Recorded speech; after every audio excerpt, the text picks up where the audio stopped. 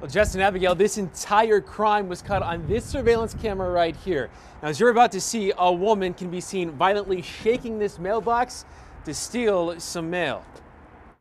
This quick but forceful mail theft has business owner George Huffman. It's not hard, you just put something in there. Analyzing his security camera. They just pry something up under there and pop it out. Huffman, who owns Interwest Realty near Northwest 71st and Robinson, says a couple of Mondays ago he showed up to work to discover the drop box near their door was smashed open and their mail, which included customer checks, was gone. We have a lot of tenants, not sure yet actually who they were. Huffman says after looking at their cameras, they made a surprising discovery.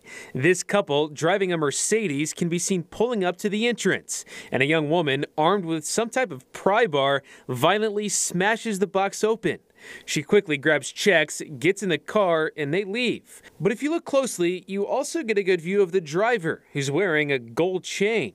Huffman says he now just wants these two caught before more businesses like his fall victim. Probably not the first mailbox they've popped open.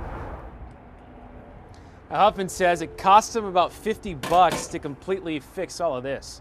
Reporting live near Northwest 71st and Robinson, Jonathan Cooper, KOCO 5 News.